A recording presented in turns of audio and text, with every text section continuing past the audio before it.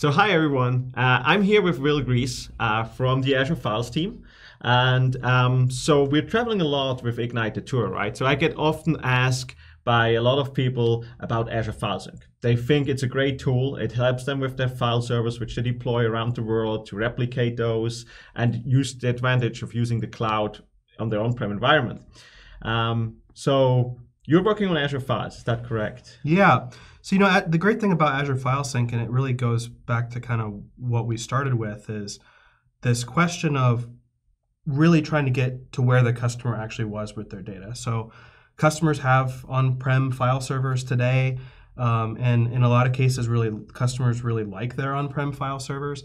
And so Azure File Sync is really positioned as a way that you can start to take advantage of some of the great things in the cloud, like Azure Backup, like the fast disaster recovery feature of Azure File Sync, without giving up that on-prem experience. I mean, your file server is right down the hall, typically from where your end users are. So things are really fast. You're getting that caching ability on premises. So yeah, File Sync has been definitely a big hit with customers and definitely one of our shining spots within Azure Files. Yeah, now we hear that a lot when we go out on the tour and we show that. People really love it. But one question I get a lot is, some of them, you still need a server on-prem, right? You need to sync and you have that agent. It's basically caching, as you said, your files there. But even some of the companies, they want to get rid of that, right? They want to get rid of their on-prem servers at all.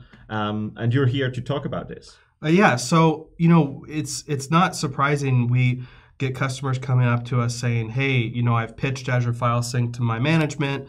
My CTO said no more on-premises servers. And we do get some customers that will run Azure File Sync against an Azure VM. And that's a great solution if you fit in, into that category of wanting to do that. But, we look at that and say, oh, that's not the best because it forces you to have to run a server. And you're not getting the benefit of the caching, right? You're caching the file share also in Azure. So, from our perspective, we really want to be able to transition people to, if they're in this boat where they want to deploy Azure Files this way, that they're able to just use the serverless aspect of Azure Files and just ask for a file share and get a file share and go. Okay, that sounds awesome. So can you show me how that would work? Yeah.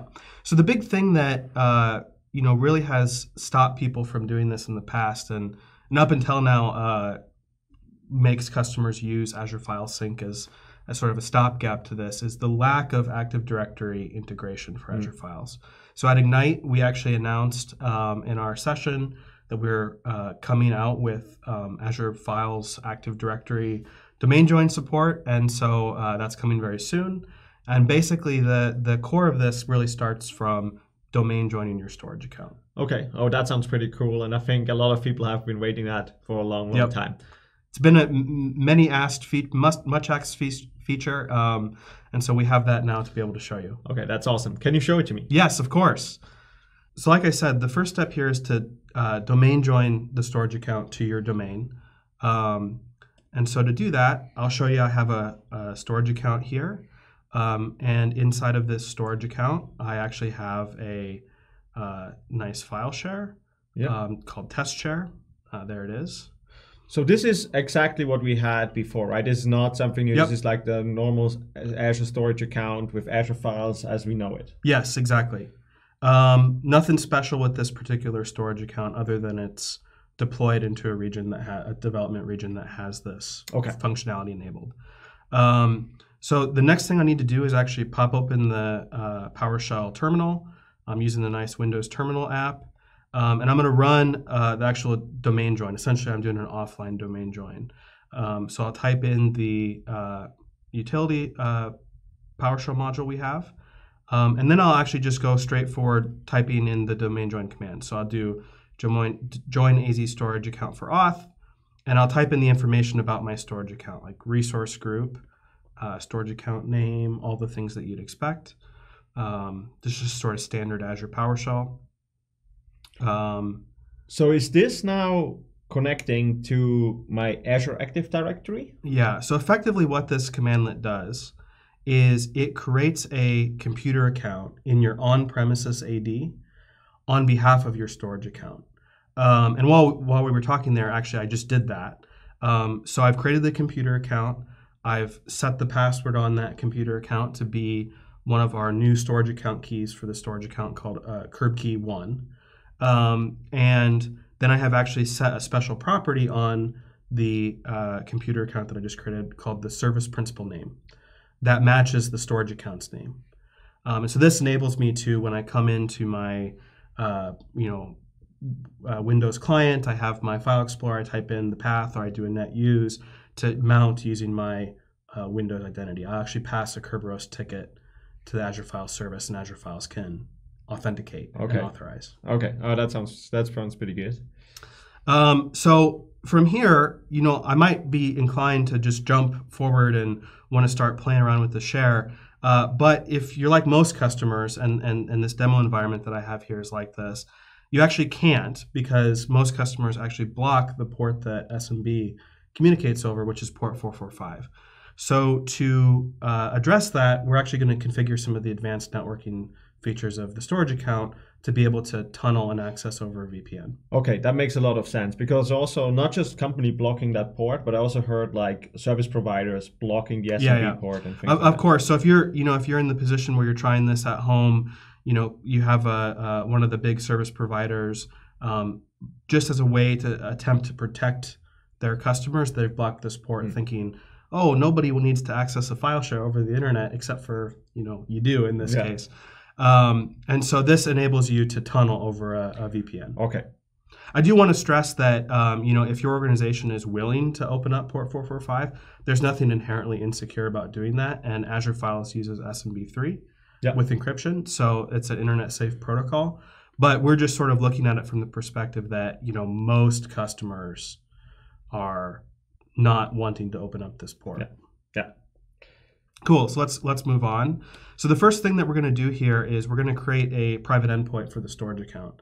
So this is a great new feature from the networking team. And effectively what it does is it gives your storage account a NIC, a dedicated NIC with an IP address assigned from inside the address space of a virtual network. So I have my same storage account here, and I have a virtual network that I want to add a NIC in.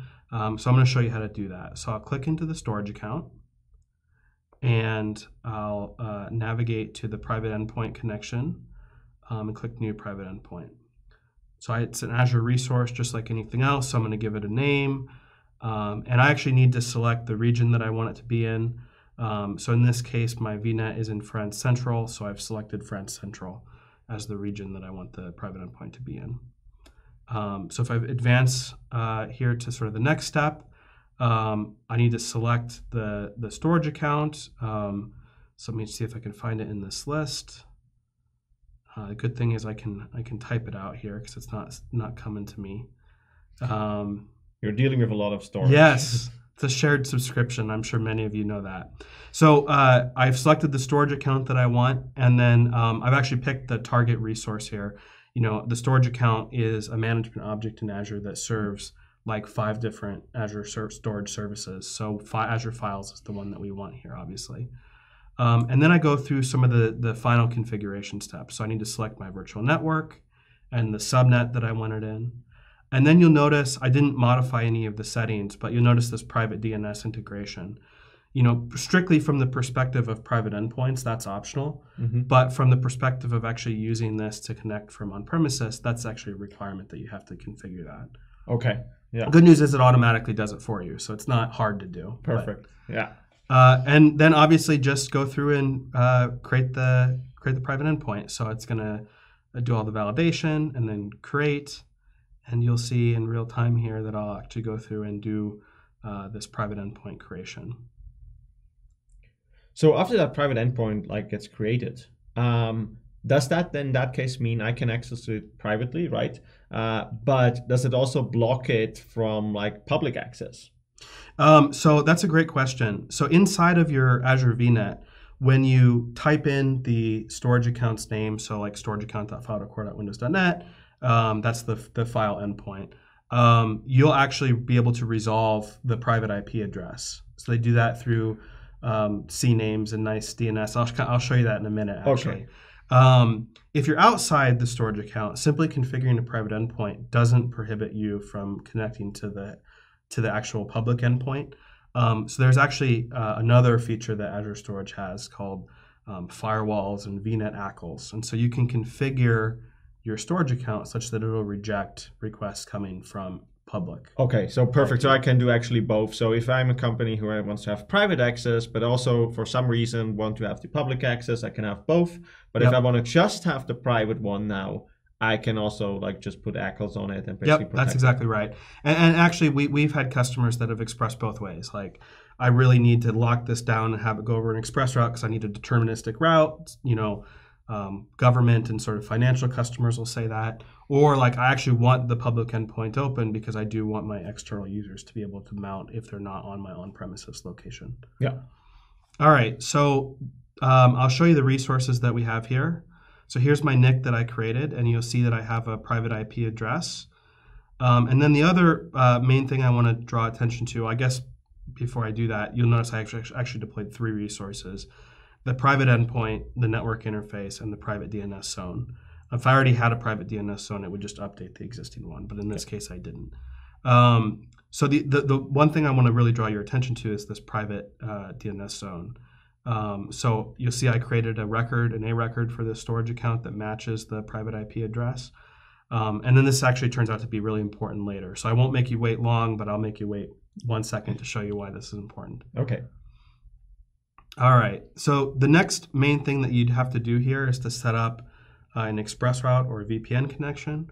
Obviously, this is quite a time-consuming thing to do. Not a hard thing to do, but it's also something that you really only have to do once. You don't have to do it for every storage account. So we're going to skip showing how to do this, but we do have documentation we'll provide in the video link. Okay, yeah, so this is exactly how you would do it. There's nothing special about this. This is like if you have... It's a regular standard express route connection. Okay. And importantly, because you created a private endpoint, you don't have to do Microsoft peering. If you want to do only private peering, you can. Perfect, okay.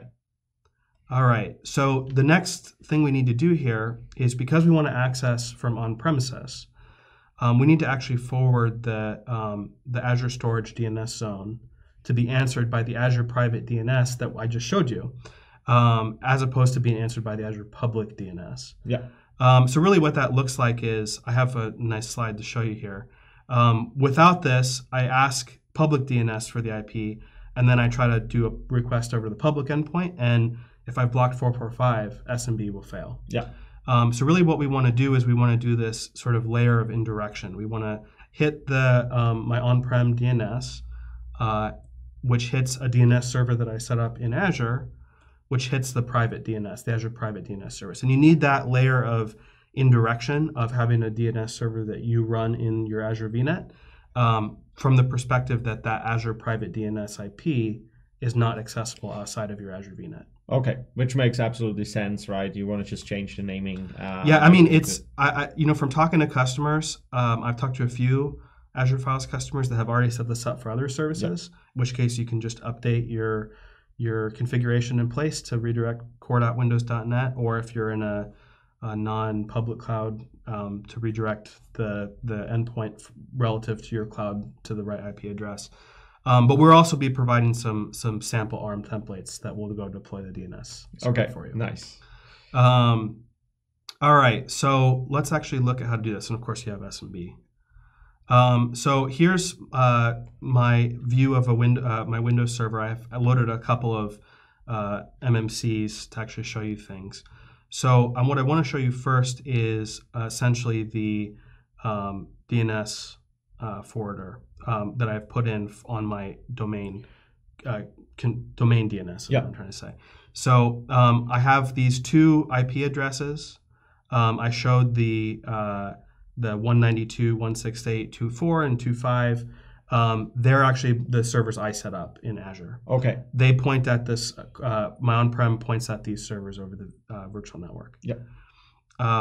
So I'll flip to my page here. I have those DNS servers that I set up. And like I said, we'll be having an ARM template that configures those for you. Perfect. So I'll flip back to my other view here.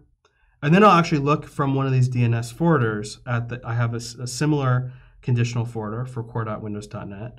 And that points at the internal IP address assigned It's actually the same in every VNet. It's a special reserved IP address Okay. that Azure Networking has. So essentially what that means is that my on-prem DNS, which I called Contoso AD, will redirect requests for anything under the core.windows.net zone to the DNS forwarder 0 or DNS forwarder 1, which will redirect it core.windows.net requests to that internal private DNS IP.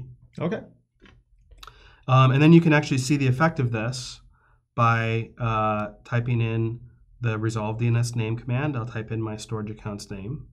And what I get back is I get back a CNAME record for the public name of the storage account to this private link DNS zone that I created. And then I get back that's the authority is the private link. And of course I see the IP address that I expected, the one from the VNet space that I own. So it's a private. It's not usually when you do that, you would actually get a public IP address back, right? You get the public IP of the Azure storage service. Okay. Yep. All right. So one additional thing that I wanted to show here, and this is strictly optional, is that if you have an on-premises server that you want to preserve the name for, you can actually use DFSN and a nice feature of DFSN called root consolidation to actually take over that existing name and redirect those requests to your file shares. Okay, so that's basically, especially if I probably have users which have mounted shares and all of that, right? Or like you have in Office, you have basically like paths to certain files to the file server. So with DFSN, and if you configure that, you can basically take over that name. That's exactly right. I do want to point out, what I'm showing here is using root consolidation, but you can also do this just as easily with a domain DNS. Or sorry, DFSN. It's easy to get those acronyms. And by the way, if you didn't know, DFSN is distributed file system namespaces. But just for the purpose of this, I'm showing the root consolidation. So let's look at that. So I've already set this up. You'll notice I have here these two DFSN servers. And if I actually flip back to my view of my Azure portal, you'll see that I have them here. We're going to be providing an ARM template to set these up as well. Now, strictly speaking, there's no requirement that these DFSN servers be in Azure. But sort of sticking with the scenario that I don't want to provision on-prem servers anymore, this is a nice way to be able to do it. So what you'll actually see here is I have the DFSN namespaces, and I have the two servers. You see I have this hashtag my test server, and underneath I have the pointing at the actual UNC path of the storage account.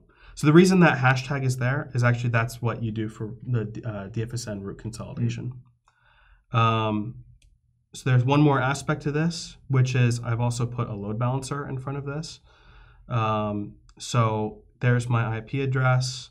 That just lets me sort of balance between these two servers, primarily for the purpose of ensuring that if one of the VMs is down because of an update or whatever, that you still are able to satisfy the DFSN direction request. You don't want to create a single point of failure, exactly. Right? So essentially what I've done here is I've created a DNS entry for my test server that points at that IP address for the load balancer.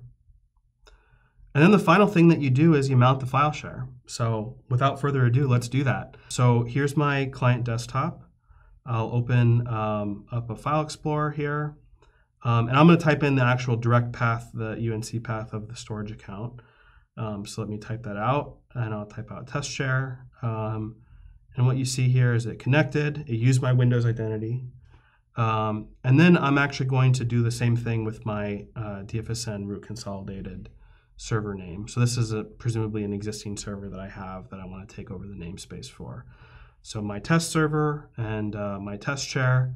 You notice the UNC path is totally different, but I get the exact same namespace there.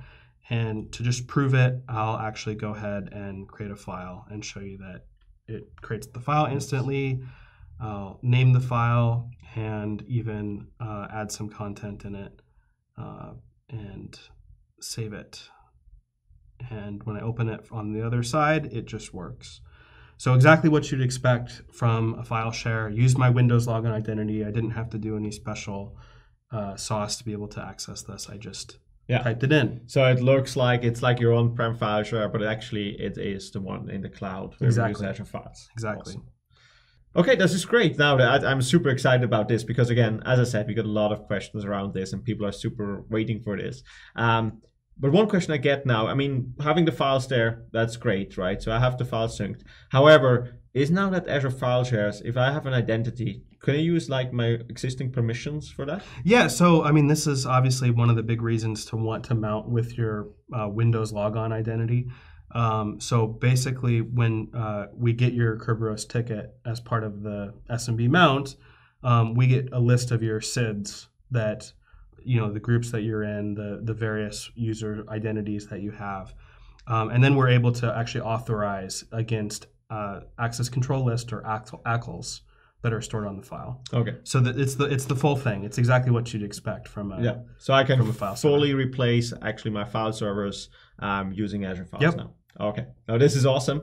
Thank you very much for being here. So we put all the links and everything in the description of that video. So if you want to know more about it, we have an announcement blog. We have documentation for it. You can just go out and try it out.